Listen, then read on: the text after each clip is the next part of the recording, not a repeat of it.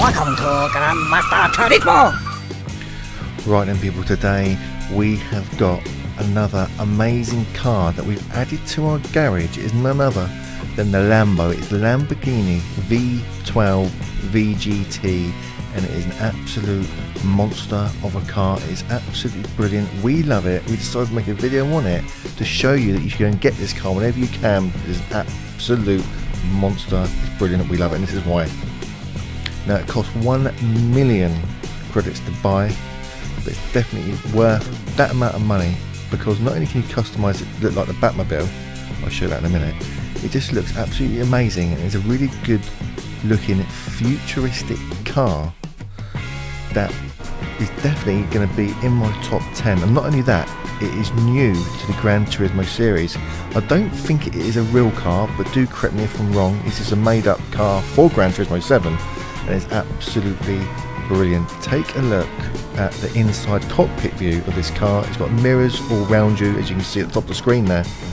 But not only that, it is really fast. It's fast accelerating. It sticks to the track like glue. It's absolutely brilliant. We love it. Check out this. You must get this car in your collection as soon as you can. You won't be disappointed. It is absolutely brilliant. We love it. Very futuristic looking, and like I've said, it does look like, to me, it looks a little bit like the Batmobile. I have done another deco, another skin for it. I'll show that in a minute because I'm quite proud of it.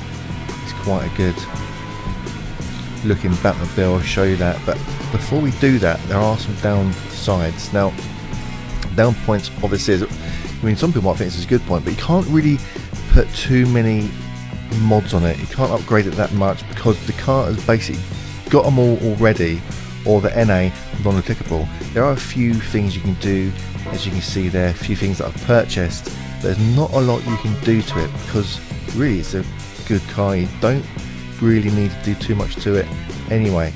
But the other thing is it only does 220 miles an hour top speed, which is pretty good, but for me it's in my top 10. I thought I'd show you that because I think it's an amazing car. Go and get it, you're disappointed. Anyway, it's enough for me. Thanks for watching. There's a Batmobile.